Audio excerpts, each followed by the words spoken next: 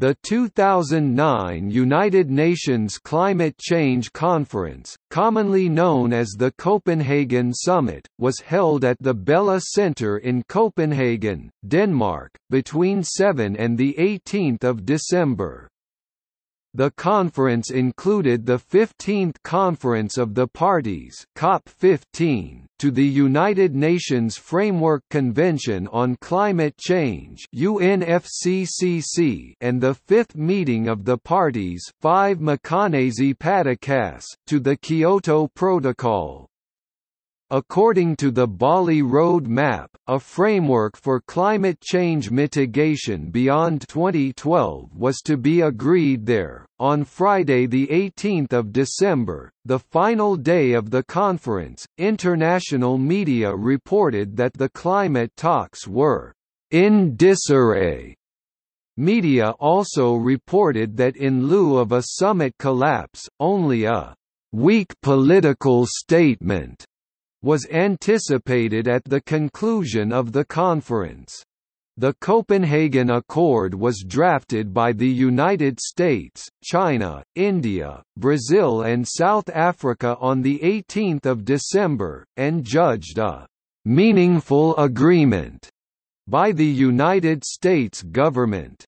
It was "taken note of," but not "adopted" in a debate of all the participating countries the next day, and it was not passed unanimously. The document recognized that climate change is one of the greatest challenges of the present day and that actions should be taken to keep any temperature increases to below 2 degrees Celsius. The document is not legally binding and does not contain any legally binding commitments for reducing CO2 emissions.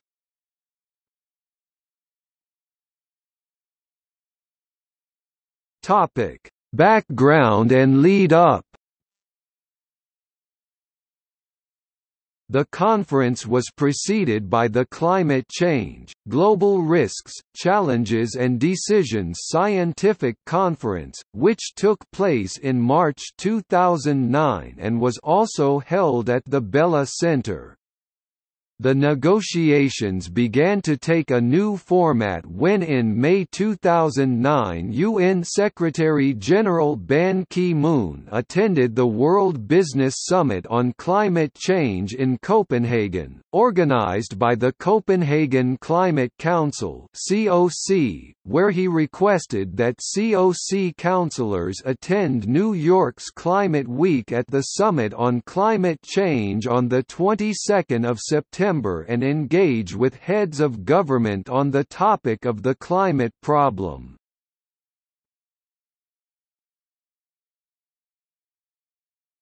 Topic: Negotiating position of the European Union.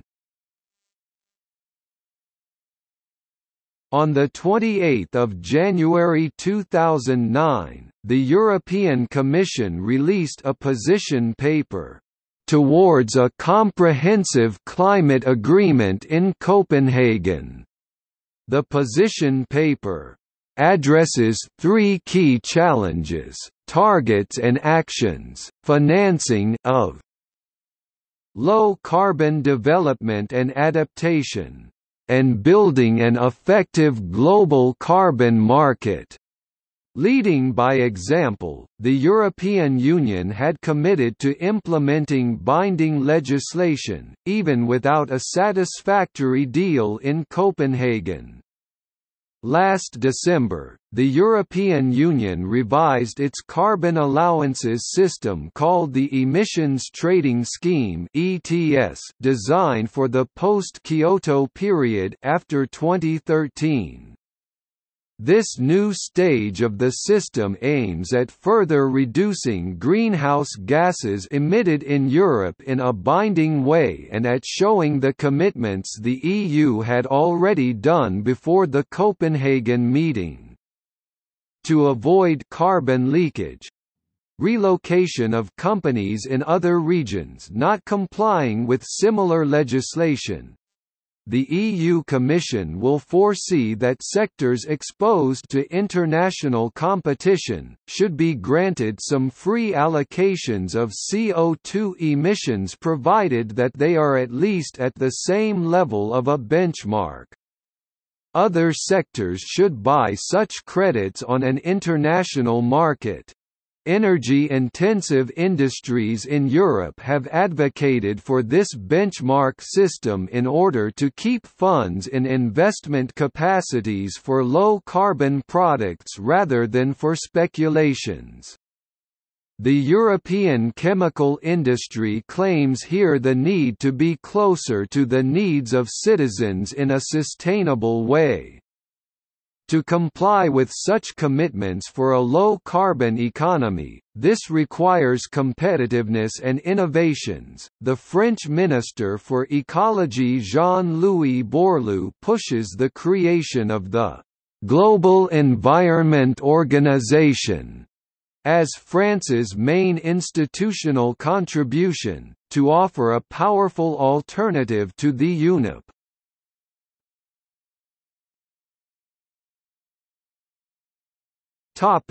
Official pre-Copenhagen negotiation meetings. A draft negotiating text for finalization at Copenhagen was publicly released. It was discussed at a series of meetings before Copenhagen.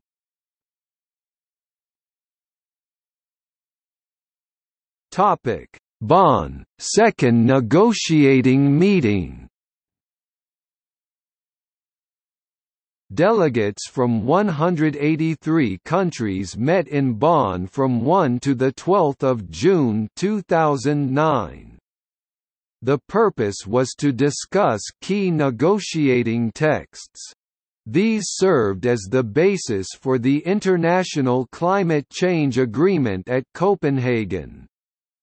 At the conclusion, the ad hoc working group under the Kyoto Protocol (AWGKP) negotiating group was still far away from the emission reduction range that has been set out by science to avoid the worst ravages of climate change, a -25% to -40% reduction below 1990 levels by 2020. The AWGKP still needs to decide on the aggregate emission reduction target for industrialized countries, along with individual targets for each country. Progress was made in gaining clarification of the issues of concern to parties and including these concerns in the updated draft of the negotiating text.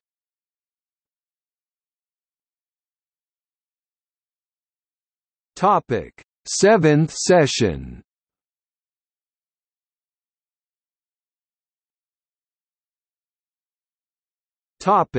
Bangkok.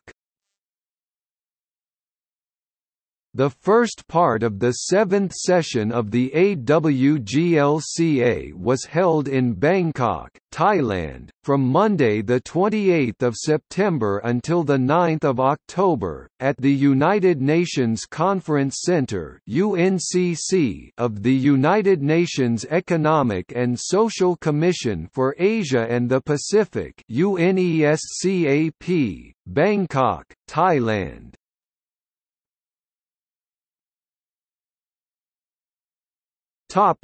Barcelona.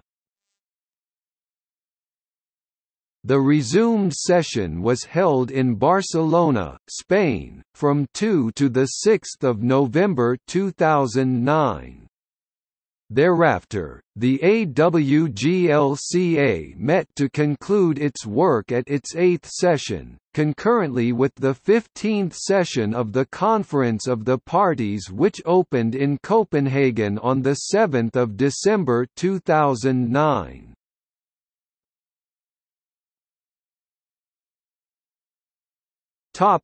Listing of proposed actions. During the conference, some countries stated what actions they were proposing to take if a binding agreement was achieved.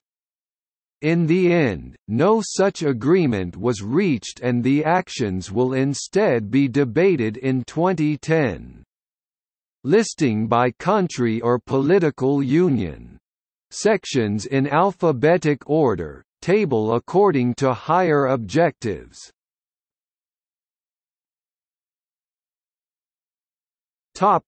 Australia. To cut carbon emissions by 25% below 2000 levels by 2020 if the world agrees to an ambitious global deal to stabilize levels of CO2e to 450 ppm or lower. To cut carbon emissions by 15% below 2000 levels by 2020 if there is an agreement where major developing economies commit to substantially restrain emissions and advanced economies take on commitments comparable to Australia. To cut carbon emissions by 5% below 2000 levels by 2020 unconditionally, it is clearly stated in proceedings from the Australian Senate and policy statements from the government that the Australian emission reductions include land use change and forestry (LULUCF), with the form of inclusion remaining undecided and whilst acknowledging that they are subject to the forming of accounting guidelines from this Copenhagen conference. In contention is the Australian government's preference for the removal of non-human induced LULUCF emissions, and perhaps their abatement, from the account, such as from lightning-induced bushfires and the subsequent natural carbon sequestering regrowth, using Kyoto accounting guidelines. These proposals are equivalent to an emissions cut of 24%, 14% and 4% below 1990 levels by 2020 respectively. Raw use of UNFCCC CO2e data including LULUCF as defined during the conference by the UNFCCC for the years 2000 404.392 teragrams CO2e and 1990 453.794 teragrams CO2e leads to apparent emissions cuts of 33%, 303.294 teragrams CO2e, 25%, 343.733 teragrams CO2e, and 15%, 384.172 teragrams CO2e, respectively. Lemonland. Topic: Brazil.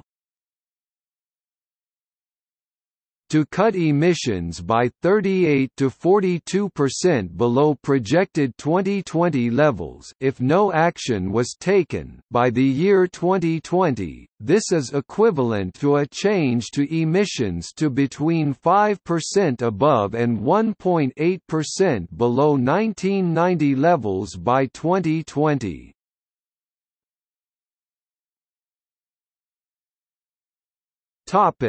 Canada. In 2009 the goal was to cut carbon emissions by 20% below 2006 levels by 2020, an equivalent of 3% below 1990 levels by 2020. The goal was later changed in early 2010 to 17% of 2005 levels by 2020, an equivalent of 2.5% above 1990 levels. The three most populous provinces disagree with the federal government goal and announced more ambitious targets on their jurisdictions. Quebec, Ontario and British Columbia announced respectively 20%, 15% and 14% reduction target below their 1990 levels, while Alberta is expecting a 58% increase in emissions.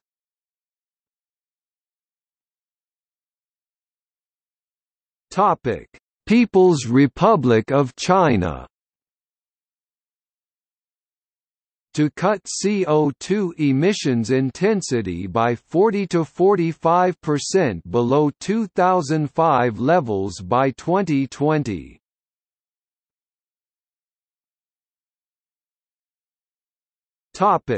Costa Rica. To become carbon neutral by 2021.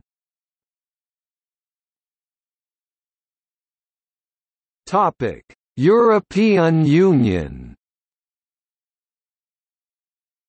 To cut greenhouse gas emissions by 30% including LULUCF below 1990 levels by 2020 if an international agreement is reached committing other developed countries and the more advanced developing nations to comparable emission reductions. To cut greenhouse gas emissions by 20% excluding LULUCF below 1990 levels by 2020 unconditionally, member country Germany has offered to reduce its CO2 emissions by 40% below 1990 levels by 2020.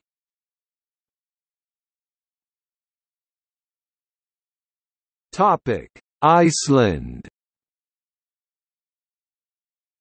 To cut carbon emissions by 15% below 1990 levels by 2020.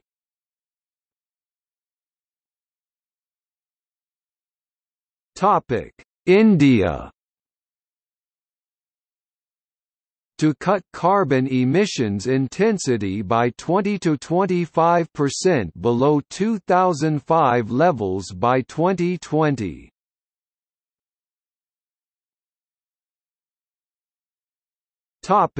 Indonesia. To reduce carbon emissions by 26% by 2020, based on business as usual levels. With enhanced international assistance, President of Indonesia Dr. Yudhoyono offered an increased reduction of 41% by 2020, based on business as usual levels.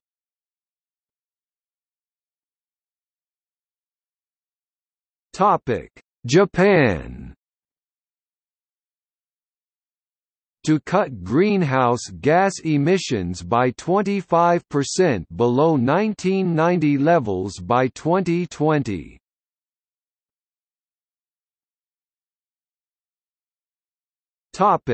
Kazakhstan. To cut greenhouse gas emissions by 15% below 1992 levels by 2020.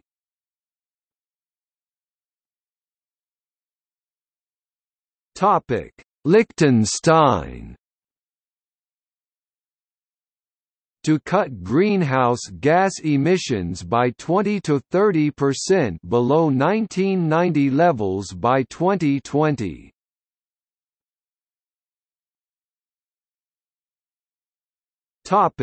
Maldives. To become carbon neutral by 2019.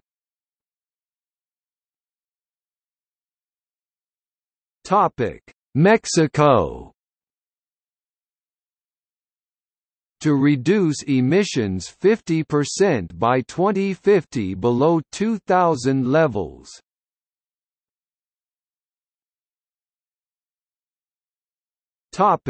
Monaco. To cut greenhouse gas emissions by 20% below 1990 levels by 2020.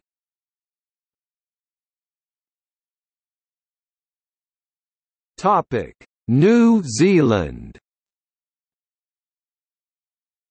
to reduce emissions between 10% to 20% below 1990 levels by 2020 if a global agreement is secured that limits carbon dioxide equivalent (CO2e) to 450 ppm and temperature increases to 2 degrees Celsius, effective rules on forestry, and New Zealand having access to international carbon markets.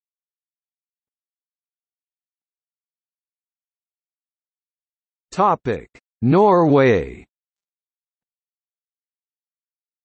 to reduce carbon emissions by 30% below 1990 levels by 2020. During his speech at the conference, Prime Minister of Norway Jens Stoltenberg offered a 40% cut in emissions below 1990 levels by 2020 if it could contribute to an agreement.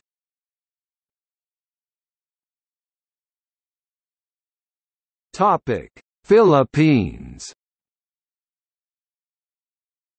to reduce emissions 5% below 1990 levels.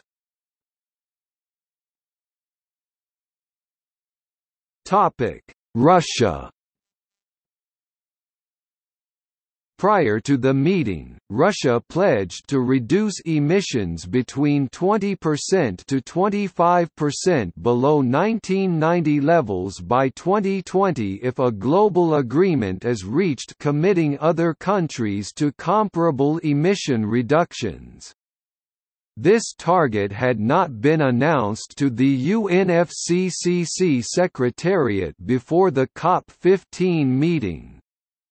In the COP15 negotiations, Russia only pledged to make a 10% to 15% reduction below 1990 levels by 2020 as part of a commitment to the Kyoto Protocol, but said that it would reduce emissions by 20% to 25% as part of an agreement on long-term cooperative action.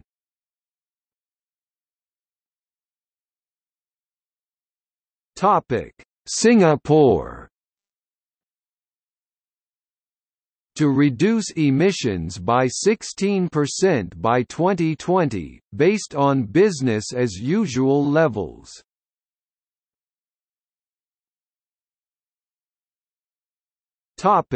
South Africa to cut emissions by 34% below current expected levels by 2020, this is equivalent to an absolute emissions cut of about 18% below 1990 levels by 2020.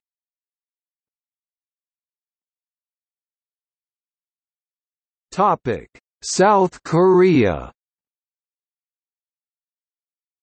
to reduce emissions unilaterally by 4% below 2005 levels by 2020.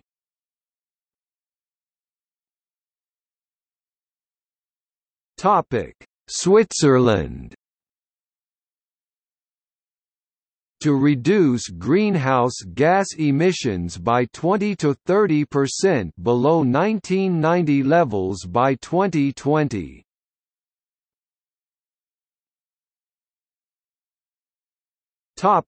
Ukraine to reduce greenhouse gas emissions by 20% below 1990 levels by 2020.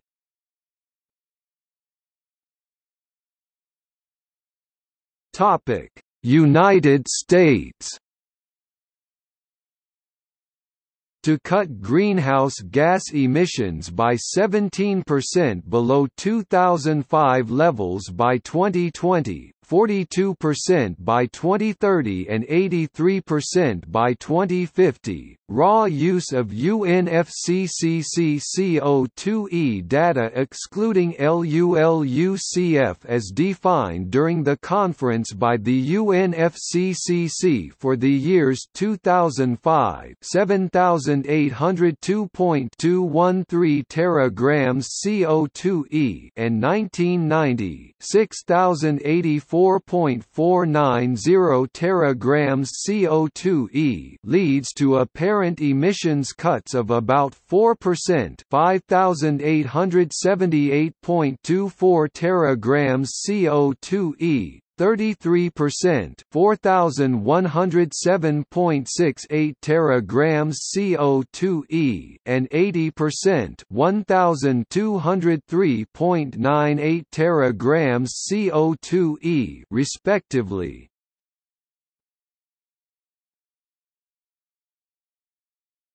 Topic: Technology measures.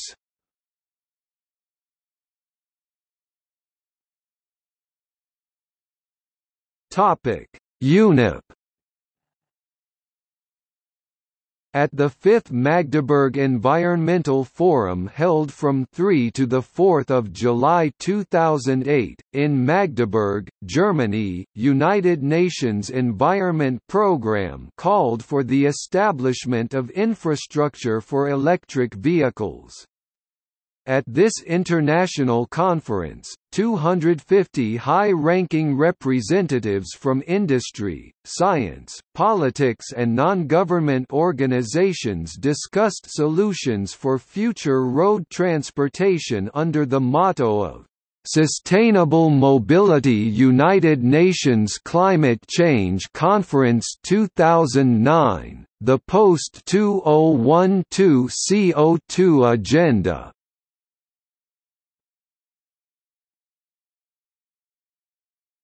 Topic: Technology Action Programs.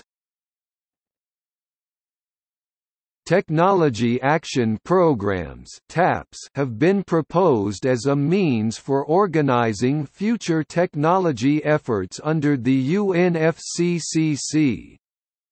By creating programs for a set of adaptation and mitigation technologies, the UNFCCC would send clear signals to the private and finance sector, governments, research institutions as well as citizens of the world looking for solutions to the climate problem. Potential focus areas for TAPs include early warning systems, expansion of salinity-tolerant crops, electric vehicles, wind and solar energy, efficient energy grid systems, and other technologies. Technology roadmaps will address barriers to technology transfer, cooperative actions on technologies and key economic sectors, and support implementation of nationally appropriate mitigation actions and national adaptation programs of action (NAPAs).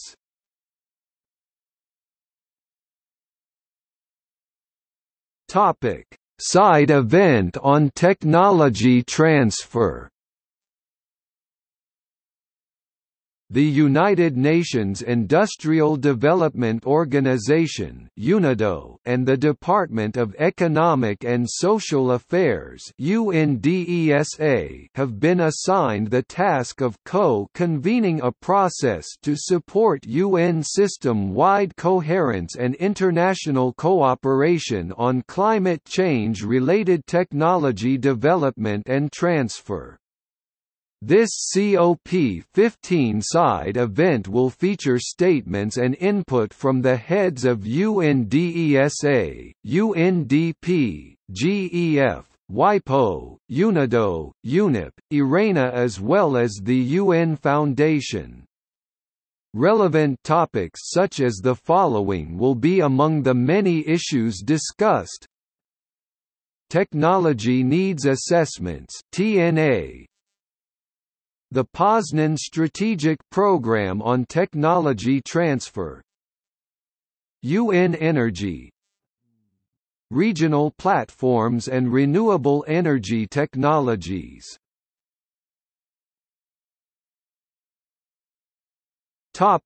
Related public actions. The Danish government and key industrial organizations have entered a public-private partnership to promote Danish cleantech solutions. The partnership, Climate Consortium Denmark, is an integrated part of the official portfolio of activities before, during and after the COP15. There is also a European conference for the promotion of local actions to combat climate change. The entire morning session on 25 September was devoted to the Covenant of Mayors. The local government climate lounge will be an advocacy and meeting space located directly in the COP15 building, at the heart of the negotiations.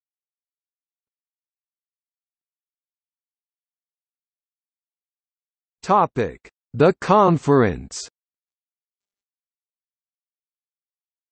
Connie Hedegaard was president of the conference until 16 December 2009, handing over the chair to Danish Prime Minister Lars Løkke Rasmussen in the final stretch of the conference, during negotiations between heads of state and government.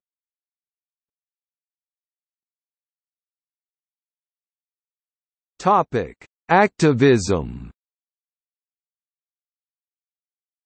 Some small protests occurred during the first week of the conference.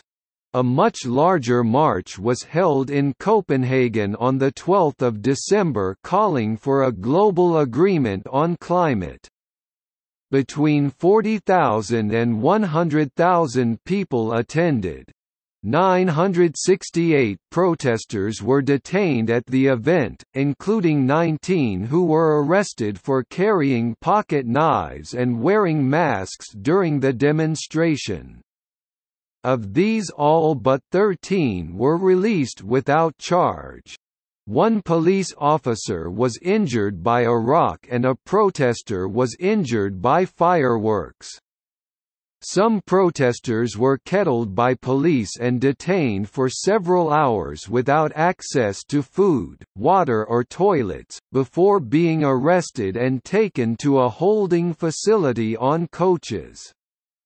Protesters were said to be angry at the use of what they considered heavy-handed police tactics. Activists claimed that the police used wiretaps, undercover officers and pepper spray on people who had been detained. The police said the measures were necessary to deal with organizations such as Never Trust a Cop, which stated on its website that it would consciously attack the structures supporting the COP15.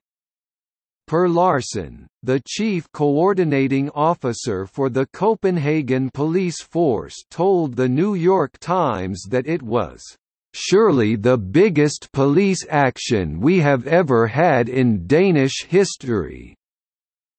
The Climate Justice Action Network organized several mass direct actions during the conference, including the Reclaim Power action on 16 December. The Yes Men made a false statement purporting to be from the Canadian Environment Minister Jim Prentice, which pledged to cut carbon emissions by 40% below 1990 levels by 2020. The statement was followed by another faked statement from the Ugandan delegation, praising the original pledge, and the Yes Men also released a spoof press conference on a fake form of the official website. The statement was written about by the Wall Street Journal before being revealed as a hoax. Jim Prentice described the hoax as undesirable. Four Greenpeace activists gatecrashed a dinner that heads of states were attending on 18 December. They unfurled banners saying, "Politicians talk, leaders act," before being arrested. They were held without charge for almost 3 weeks and were not questioned by police until 2 weeks after their arrest. Eventually Greenpeace Nordic was fined 75,000 Danish kroner, and activists that participated, including those that planned it, received a suspended sentence, 14 days in prison if convicted of a crime again, for falsely representing themselves as police and representatives of state, forging documents and violating the domestic peace. They were acquitted of charges of lèse-majesté.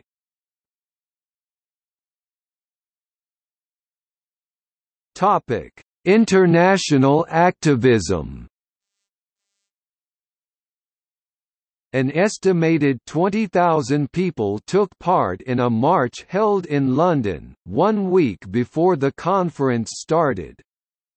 They called on British leaders to force developed nations to cut their emissions by 40% by 2020 and to provide $150 billion a year by 2020 to assist the world's poorest countries in adapting to climate change. As many as 50,000 people took part in a number of marches in Australia during the conference, calling for world leaders to create a strong and binding agreement. The largest march took place in Melbourne.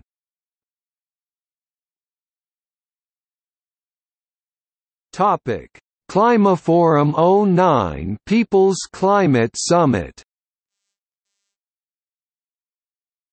An alternative conference, Climaforum 09, was attended by about 50,000 people during the conference. Environmental activists from regions of the world most affected by climate change convened at Climaforum 09 with leaders such as Vandana Shiva, founder of Navdanya, and author Naomi Klein. A People's Declaration was formulated before and during the People's Climate Summit calling for "system change, not climate change," and handed over to the 15th Conference of the Parties at the 18th of December. 7 meters, a series of art installations made by Danish sculptor Jens Galschiø was displayed during the COP15 summit.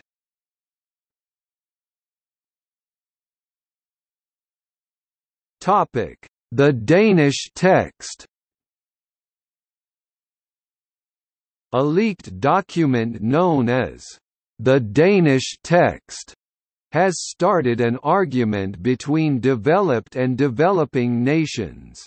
The document was subtitled as the Copenhagen Agreement and proposes measures to keep average global temperature rises to 2 degrees Celsius above pre-industrial levels. Developing countries reacted to the document by saying that the developed countries had worked behind closed doors and made an agreement according to their wish without the consent of the developing nations. Lumumba Stanislaus D. Aping, chairman of the G77, said, "It's an incredibly imbalanced text intended to subvert, absolutely and completely, 2 years of negotiations. It does not recognize the proposals and the voice of developing countries." A confidential analysis of the text by developing countries showed deep unease over details of the text.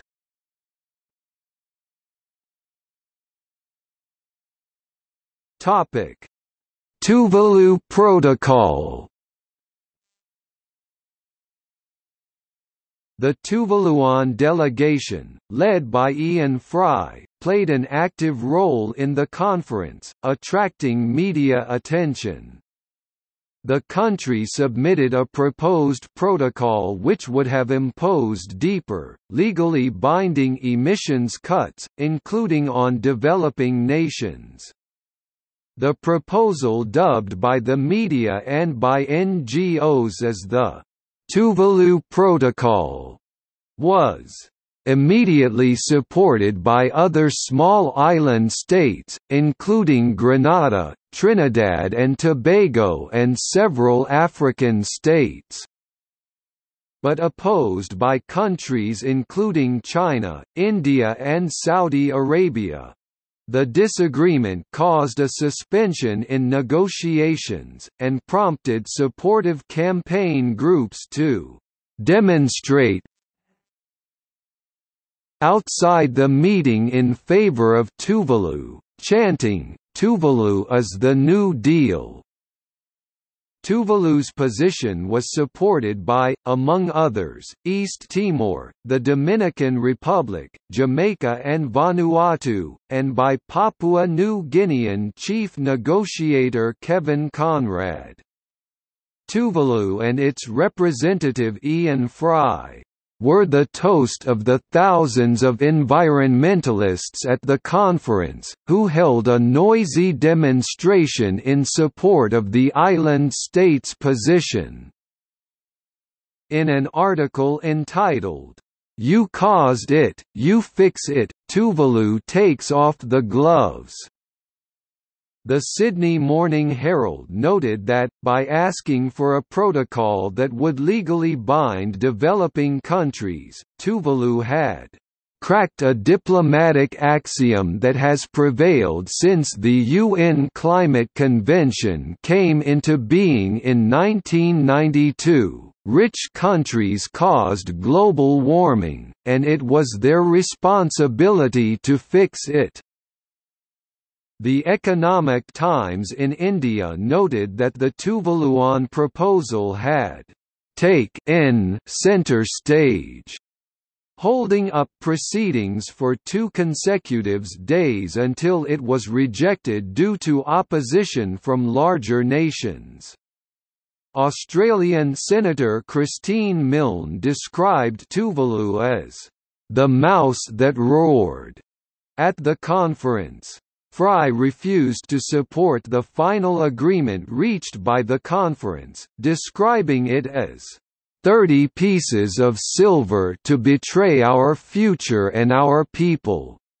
After delivering a final plea in a speech with tears in his eyes, concluding, "The fate of my country rests in your hands."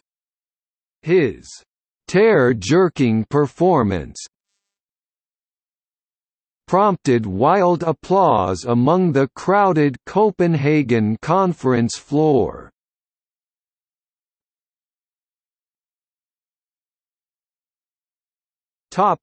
Indigenous rights. Indigenous rights organization Survival International has raised concerns that some measures to mitigate the problem of climate change affect the survival of tribal people as much as climate change. The United Nations Permanent Forum on Indigenous Issues has expressed similar concerns. Stephen Corey, director of Survival International, explains that projects that victimize the people and harm the environment cannot be promoted or marketed as green projects.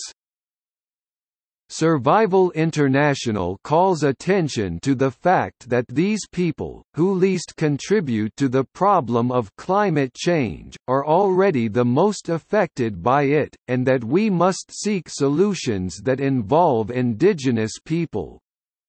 Andrew E. Miller, human rights campaigner at Amazon Watch, said, "Many indigenous peoples, understandably, are skeptical that the latest silver bullet is really in their interest.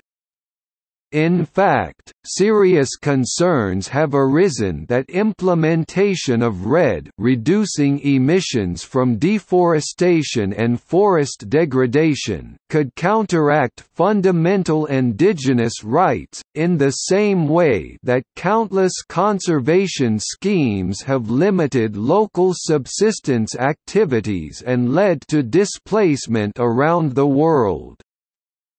Similar criticism came out of the climate justice network Climate Justice Now. In March 2010, Executive Secretary, Estebancio Castro, of the International Alliance of Indigenous Tribal Peoples of the Tropical Forests suggested that indigenous people need recognition of their rights at the local and national level, to be reflected in the negotiating process.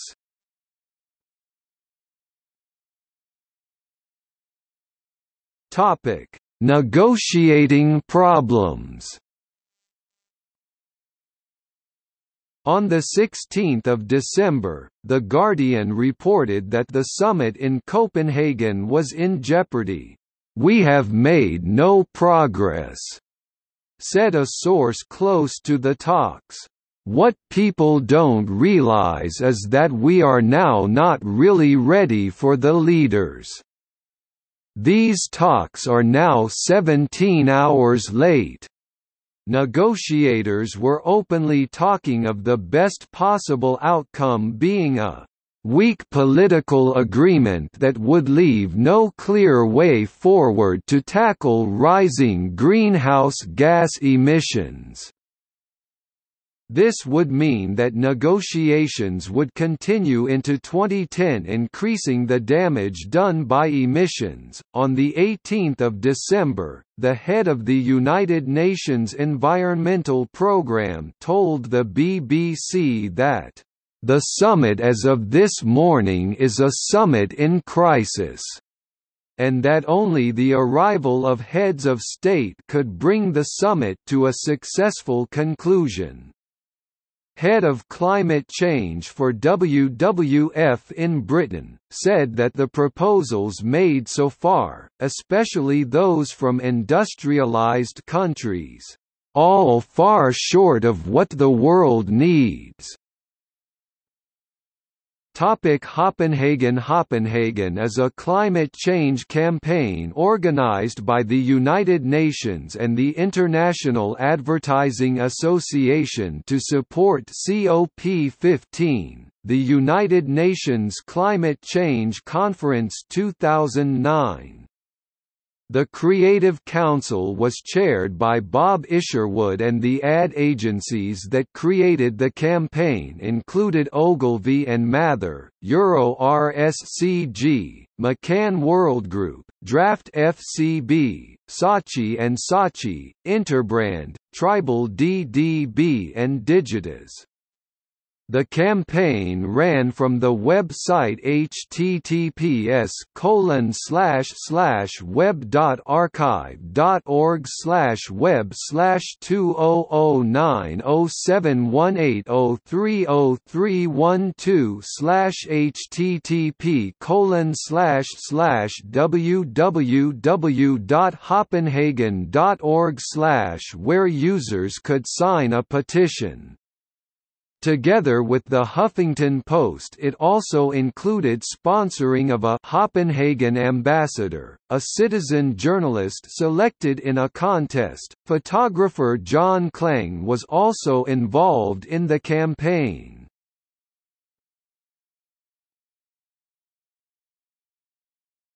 Topic: Outcome. On 18 December, after a day of frantic negotiations between heads of state, it was announced that a «meaningful agreement» had been reached between on one hand the United States and on the other, in a united position as the basic countries China, South Africa, India, and Brazil. An unnamed U.S. government official was reported as saying that the deal was a «historic step forward», but was not enough to prevent dangerous climate change in the future. However, the BBC's environment correspondent said, "While the White House was announcing the agreement, many other, perhaps most other, delegations had not even seen it." A comment from a UK official suggested the text was not yet final, and the Bolivian delegation has already complained about the way it was reached: anti-democratic, anti-transparent and unacceptable. With no firm target for limiting the global temperature rise, no commitment to a legal treaty and no target year for peaking emissions, countries most vulnerable to climate impacts have not got the deal they wanted. The use of "meaningful" in the announcement was viewed as being political spin by an editorial in The Guardian. Early on Saturday, 19 December, delegates approved a motion to take note of the Copenhagen Accord of December 18, 2009. This was due to the opposition of countries such as Bolivia, Venezuela, Sudan and Tuvalu, who registered their opposition to both the targets and process by which the Copenhagen Accord was reached. The UN Secretary-General Ban Ki-moon welcomed the US-backed climate deal as an essential beginning. However, debate has remained as to the exact legal nature of the accord. The Copenhagen Accord recognizes the scientific case for keeping temperature rises below 2 degrees Celsius, but does not contain a baseline for this target, nor commitments for reduced emissions that would be necessary to achieve the target. One part of the agreement pledges $30 billion to the developing world over the next 3 years, rising to $100 billion per year by 2020, to help poor countries adapt to climate change. Earlier proposals, that would have aimed to limit temperature rises to 1.5 degrees Celsius and cut CO2 emissions by 80% by 2050, were dropped. The accord also favors developed countries paying developing countries to reduce emissions from deforestation and degradation, known as REDD. The agreement made was non-binding, but U.S. President Obama said that countries could show the world their achievements. He said that if they had waited for a binding agreement, no progress would have been made. Many countries and non-governmental organizations were opposed to this agreement, but throughout 2010, 138 countries had either formally signed on to agreement or signaled they would. Tony Tujan of the IBON Foundation suggests the perceived failure of Copenhagen may prove useful, if it allows people to unravel some of the underlying misconceptions and work towards a new, more holistic view of things. This could help gain the support of developing countries. Malta's ambassador for climate change, Michael Zammit-Kuttiger, extends this to suggest, "The shock has made people more open to dialogue."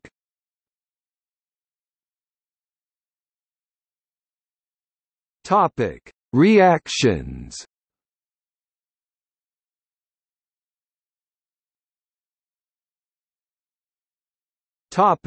Governments. U.S. President Barack Obama said that the agreement would need to be built on in the future and that, "We've come a long way but we have much further to go." Greg Easterbrook noted that Obama's speech was exactly what George H. W. Bush had said after the 1992 Rio Earth Summit. However, there had been no progress in regulating greenhouse gases since 1992. Prime Minister Gordon Brown of Great Britain said, "We have made a start," but that the agreement needed to become legally binding quickly. He accused a small number of nations of holding the Copenhagen talks to ransom. EU Commission President José Manuel Barroso said, "I will not hide my disappointment regarding the non-binding nature of the agreement here." French President Nicolas Sarkozy commented, "The text we have is not perfect. However, if we had no deal, that would mean that two countries as important as India and China would be freed from any type of contract."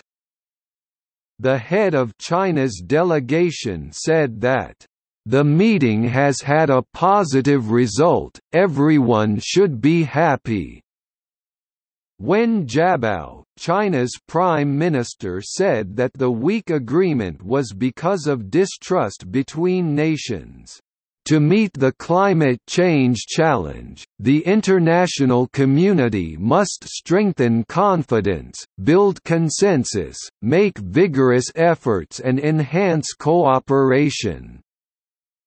India's Environment Minister, Jairam Ramesh, has been reported as saying, "We can be satisfied that we were able to get our way," and that India had "come out quite well in Copenhagen."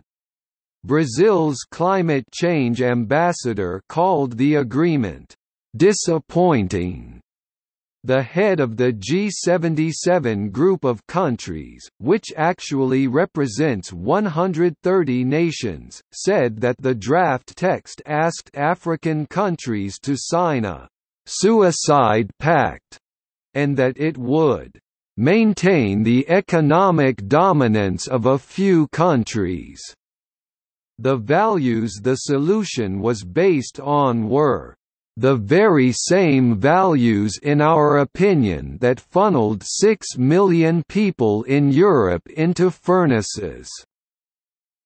Representatives of the Venezuela and Tuvalu were unhappy with the outcome. Bolivian President Evo Morales said that, "The meeting has failed. It's unfortunate for the planet. The fault is with the lack of political will by a small group of countries led by the U.S." John Ash, the chair of the talks that led to the Kyoto Protocol, was also disappointed with the agreement made, stating, "Given where we started and the expectations for this conference, anything less than a legally binding and agreed outcome falls far short of the mark."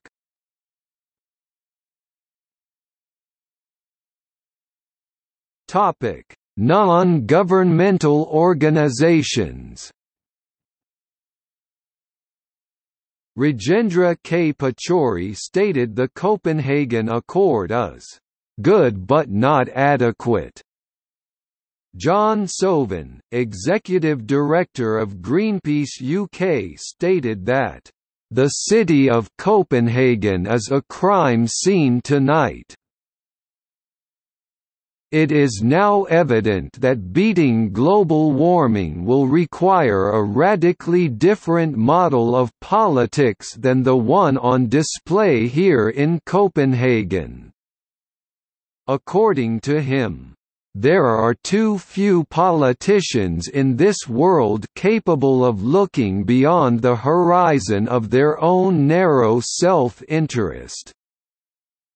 Nimo Bassi, of Friends of the Earth International, called the conference, "an abject failure." Lydia Baker of Save the Children said that world leaders had effectively signed a death warrant for many of the world's poorest children. Up to 250,000 children from poor communities could die before the next major meeting in Mexico at the end of next year. Tim Jones, climate policy officer from the World Development Movement, said that leaders had refused to lead and instead sought to bribe and bully developing nations to sign up to the equivalent of a death warrant. The United Nations Environment Programme's UNEP Fifth Emissions Gap Report shows there is an urgent need for governments to ramp up their 2020 commitments to cut greenhouse gases if the world is to stay within the global carbon budget needed to keep climate-disrupting temperature increases below 20 C. Canada needs to seize these opportunities by committing to ramping up investments in renewable energy to power our homes, buildings and vehicles, said John Bennett, Sierra Club of Canada.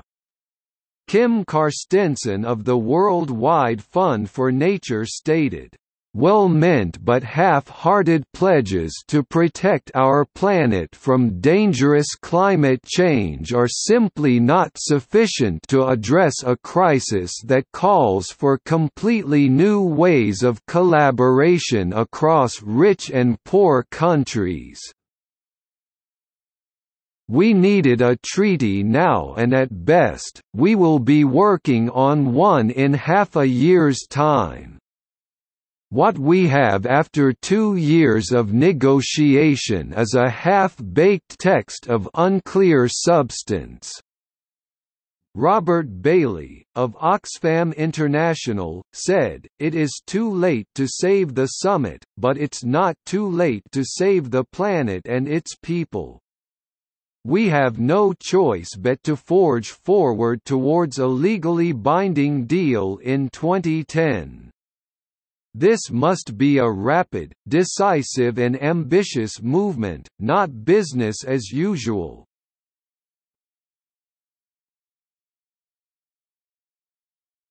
Topic: Analysis and aftermath. Despite widely held expectations that the Copenhagen summit would produce a legally binding treaty, the conference was plagued by negotiating deadlock and the resulting Copenhagen Accord, which is not legally enforceable. BBC environment analyst Roger Harabin attributed the failure of the summit to live up to expectations to a number of factors, including the recent global recession and conservative domestic pressure in the US and China. Greg Easterbrook described the Copenhagen Accord as vague, non-binding comments about how other people should use less fossil fuel. According to Easterbrook, international climate change negotiations are complex, expensive and goin' nowhere, and are prone to creating the appearance of action while distracting attention from the lack of real change. In the week following the end of the Copenhagen summit, carbon prices in the EU dropped to a 6-month low. The Copenhagen Accord asked countries to submit emissions targets by the end of January 2010, and paves the way for further discussions to occur at the 2010 UN Climate Change Conference in Mexico and the mid-year session in Bonn. By early February, 67 countries had registered their targets. Countries such as India and Association of Island States made clear that they believed that Copenhagen Accord could not replace negotiations within the UNFCCC. Other commentators consider that the future of the UN's role in international climate deals is now in doubt.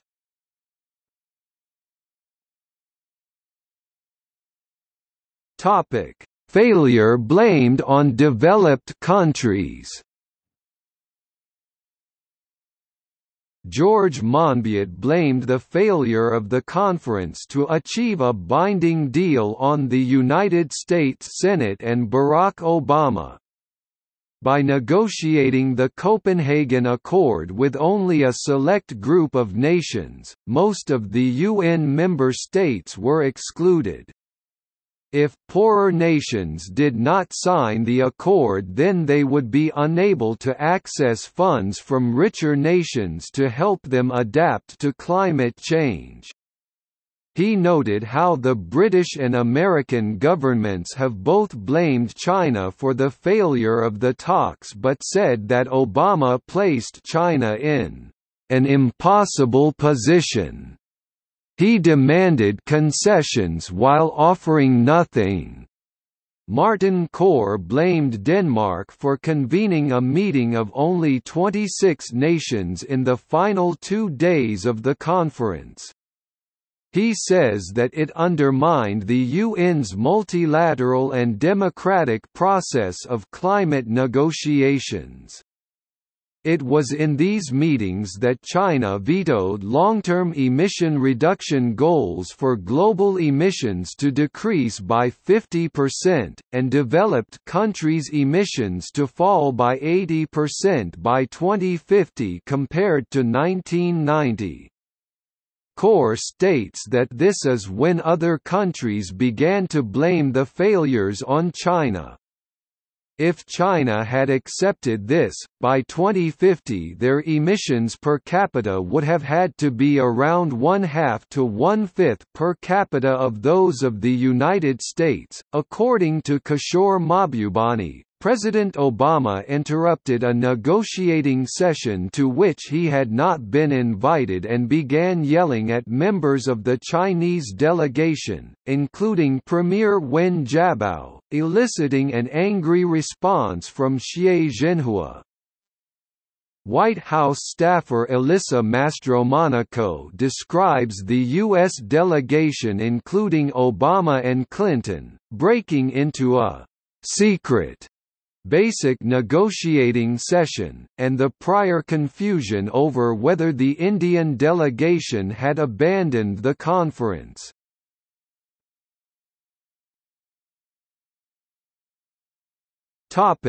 Failure blamed on developing countries. The Australian Broadcasting Corporation has reported that India, China and other emerging nations cooperated at Copenhagen to thwart attempts at establishing legally binding targets for carbon emissions, in order to protect their economic growth. UK Climate Change Secretary Ed Miliband accused China specifically of sinking an agreement, provoking a counter-response from China that British politicians were engaging in a political scheme. Mark Lynas, who was attached to the Maldives delegation, accused China of sabotaging the talks and ensuring that Barack Obama would publicly shoulder the blame. The New York Times has quoted Lynas as further commenting, "The NGO movement is 10 years out of date. They're still arguing for climate justice, whatever that means, which is interpreted by the big developing countries like India and China as a right to pollute up to Western levels. To me, carbon equity is the logic of mutually assured destruction. I think NGOs are far too soft on the Chinese, given that it's the world's biggest polluter, and is the single most important factor in deciding when global emissions will peak, which in turn is the single most important factor in the eventual temperature outcome. I think the bottom line for China and India is growth, and given that this growth is mainly based on coal, there is going to have to be much more pressure on China if global emissions are to peak within any reasonable time frame. In Beijing, the interests of the party come first, second and third, and global warming is somewhere further down the list. Growth delivers stability and prosperity, and keeps the party in power. China's Xinhua news agency responded to these allegations by asserting that Premier Wen Jiabao played a sincere, determined and constructive role at the last-minute talks in Copenhagen and credited him with playing a key role in the success of the conference. However, Wen did not take part in critical closed-door discussions at the end of the conference. According to Wen himself, the Chinese delegation was not informed about the critical discussion. The editorial of the Australian newspaper blamed African countries for turning Copenhagen into a platform for demands that the world improve the continent's standard of living, and claimed that Copenhagen was about old-fashioned anti-Americanism, not the environment. Indian journalist Praful Bidwai puts the blame on both developed and a few developing countries such as India, arguing that the Copenhagen Accord is an illegitimate, ill-conceived, collusive deal between a handful of countries that are some of the world's greatest present and future emitters. He argues that India's policy is driven by elites determined to maintain high consumer lifestyles which will have devastating effects for the vast majority of India's poor.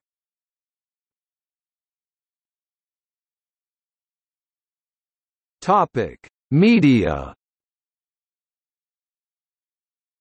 An article by Gerald Trofetter for Spiegel Online described the Copenhagen summit as a political disaster, and asserted that the US and China joined forces to stymie every attempt by European nations to reach agreement.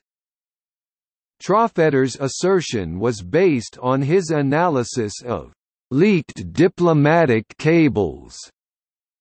An article by Damien Carrington for Guardian.co.uk also included an analysis of WikiLeaks' US diplomatic cables. According to Carrington, America used spying, threats and promises of aid to get support for the Copenhagen Accord.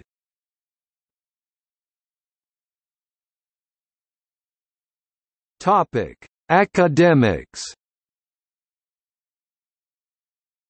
Benito Muller commented on criticisms of the UNFCCC process. Muller is a program director at the Oxford Institute for Energy Studies. In his view, the failure to get a better result at Copenhagen was due to a lack of political will in the months preceding the conference. Walter Russell Mead argues that the conference failed because environmentalists have changed from Bambi to Godzilla. According to Mead, environmentalists used to represent the skeptical few who made valid arguments against big government programs which tried to impose simple but massive solutions on complex situations. Environmentalists' more recent advocacy for big economic and social intervention against global warming, according to Mead, has made them the voice of the establishment, of the tenured, of the technocrats. and thus has lost them the support of a public which is increasingly skeptical of global warming.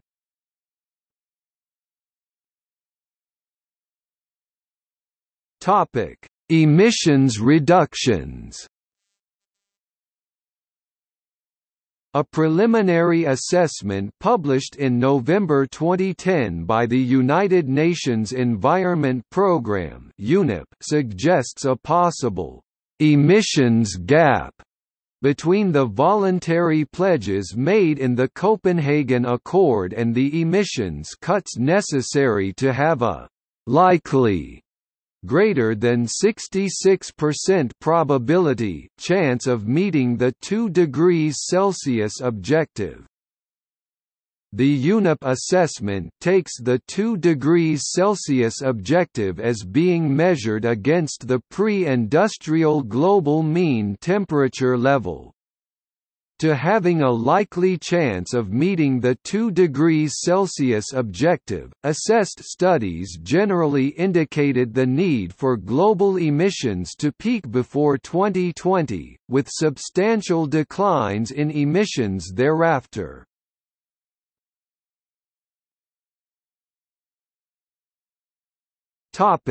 U.S. government spying.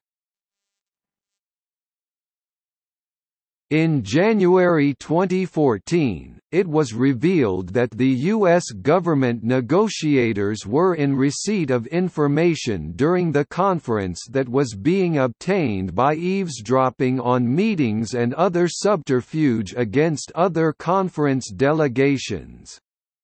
Documents leaked by Edward Snowden, and published by the Danish newspaper Dagbladet Information, showed how the U.S. National Security Agency (NSA) had monitored communications between countries before and during the conference, in order to provide the U.S. negotiators with advance information about the positions of other parties at the conference. Representatives of other nations involved have reacted angrily. The leaked documents show that the NSA provided U.S. delegates with advance details of the Danish plan to «rescue» the talks should they founder, and also about China's efforts before the conference to coordinate its position with that of India. Members of the Danish negotiating team said that the U.S. delegation was peculiarly well informed about closed-door discussions that had taken place. They simply sat back, just as we had feared they would if they knew about our document.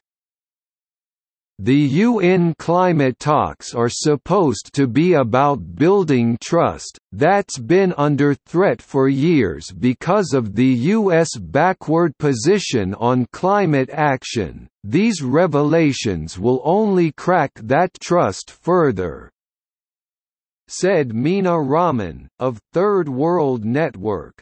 Fighting climate change is a global struggle, and these revelations clearly show that the U.S. government is more interested in crassly protecting a few vested interests, said Brandon Wu of ActionAid.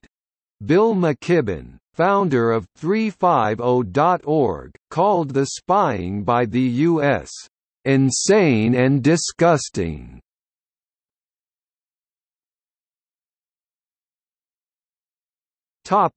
See also